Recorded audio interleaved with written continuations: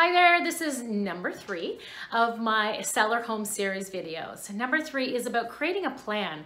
It's really important to have somewhat of a plan put together even before you meet with a realtor.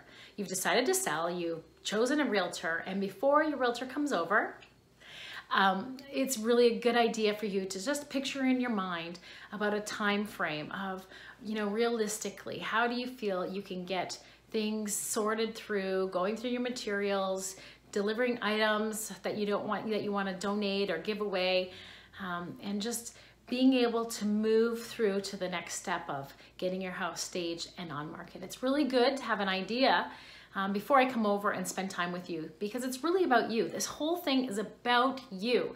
And so we may adjust it a little bit depending on where we're at in the time of year, and just some encouragement to get some things done. So it may change a little bit, but it's very helpful to have an idea for yourself of how you see things moving ahead. So create a plan. Start in your mind, visioning what the process is like, write it out, and be ready for the discussion. Don't hold on to it too tightly. Be open to adjustments, and it'll make things so much easier proceeding forward. Have an awesome day.